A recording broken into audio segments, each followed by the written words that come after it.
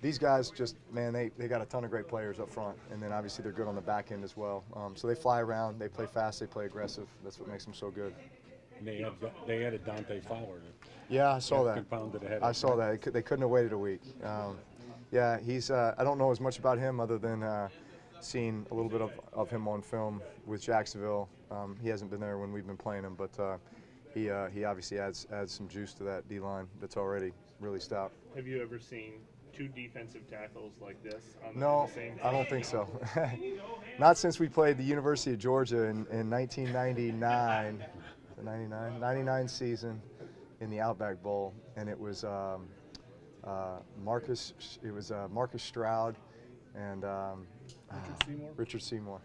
Yeah, that was a pretty stout defensive interior front, but no, I mean at this level, it's really unheard of to have Sue and Donald in there. Those guys are unbelievable. Drew, how much are you guys enjoying this right now? I guess with the stakes being what they are, I know it's early in the season, but we're talking about the two best teams record-wise in the NFC. Yeah. Having a chance to, I guess, fight it out for number one seed. Listen, it's exciting. It's a great challenge. But here's the thing: it's one game, and yes, it's a big game. Yes, it's against a great opponent who is undefeated and is playing exceptionally well right now. But for us, it's just another opportunity for us to take the next step, to continue to improve. I like the track that we're on, but we can still get better. Drew, does watching Sean McVay and his innovation remind you at all of what you guys have been doing the last decade plus here?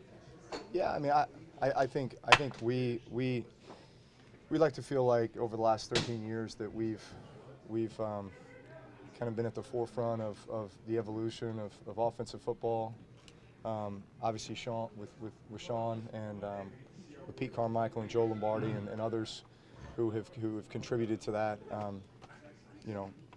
Kind of taking the personnel that you have and being able to utilize it in some really unique ways, and then from a schematic standpoint, just doing some things that maybe everybody else in the league just you can't help but turn on the film and be intrigued by the things that they're doing.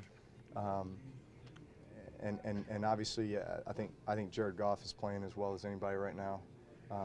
He's got a bunch of weapons there at the receiver position that are lighting it up. Todd Gurley, one of the best backs in the league. I mean, but it's the complement of all those guys and the way they play together, and obviously the scheme and what Sean McVay's doing, and so there's a lot that goes into that, and they all deserve a ton of credit.